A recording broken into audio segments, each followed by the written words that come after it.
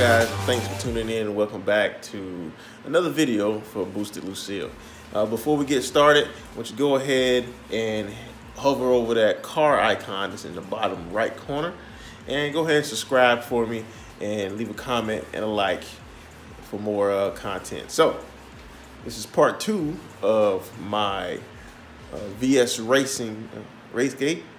I finally went ahead and bought a Tial diaphragm to go inside of it. So we're going to look at that. We're going to clean the valve stem up, and we are going to put it back together and see how it works out. All right, so I got both wastegates up here. So this was the original VS Racing diaphragm here. Now again, it probably would have worked fine. Nothing was wrong with it, I don't think, other than this small burn mark right here. Okay. Went ahead and bought a Tial one for the 44 millimeter, and man, it looks great. 56 bucks at Amazon, so you can compare the two. Right. Here is the VS Racing diaphragm. Okay. Okay, you can kind of see the difference. And this is the one. This is one from my Turbo Smart. They're kind of the same material. VS Racing, Tial, Turbo Smart. Fits perfectly in here. So this VS Racing 44 millimeter wastegate version, the wastegate itself is what, about 90 bucks, and you get a Tial or Tial diaphragm for it from the inside for 56 bucks, around $140. Around $140, got a good working wastegate. So, but some work I wanted to do on this one, and I'm sure the valve stems and everything are made out of different material from the legit Tial version. So what I'm gonna do, I'm gonna polish this up a little bit, sand it down, sand the stem down, and put some antifreeze on it.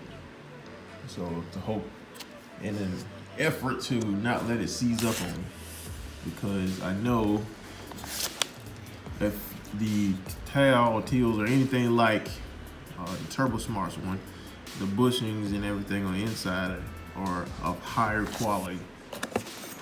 See, the inside of that one, it's almost like a brass bushing inside of there. It's a brass.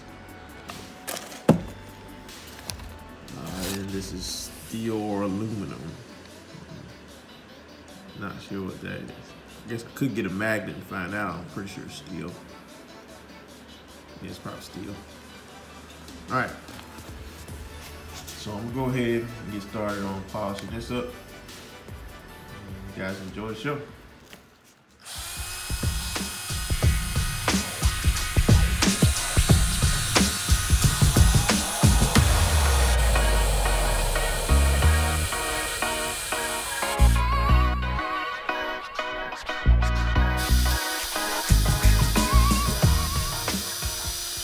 Frames in there. This is gonna be a boogie. Interesting. Let's cram this down with my hand, and at the same time tuck that.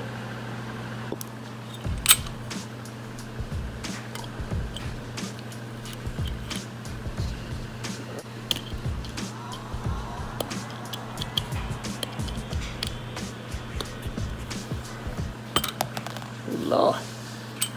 Shoot your eye out, kid.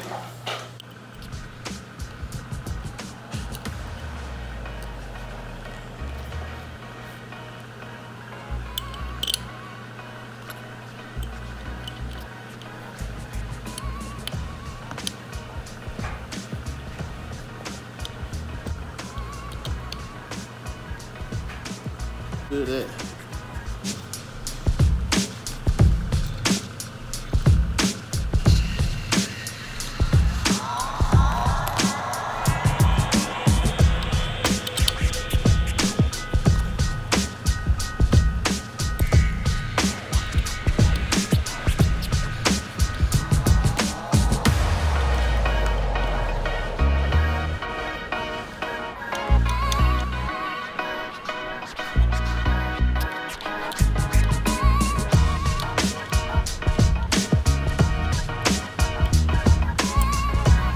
All right, now that I got him on there, I tighten down.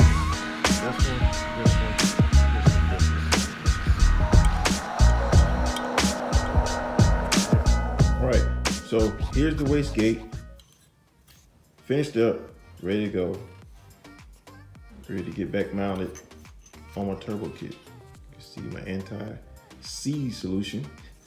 I can't believe I said anti-freeze before. But here's my anti-seize solution in there. It's all good. Can't wait to see how this baby performs. Stay tuned.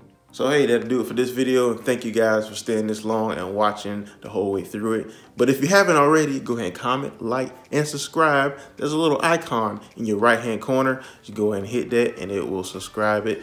That way you'll be tuned in for more content as I try to win some races out here at these Texas tracks. So stay tuned as I upgrade Boosted Lucille and try to get this 5.3 deeper down in the 5-second range.